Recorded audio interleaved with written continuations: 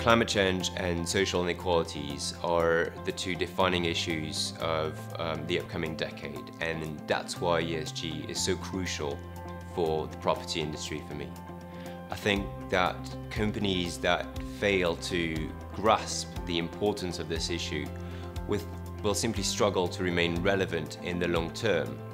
What we are seeing is that a younger workforce is a lot more interested in working for companies that stand for something, and that's why companies that respond proactively to ESG will be more successful in the long term.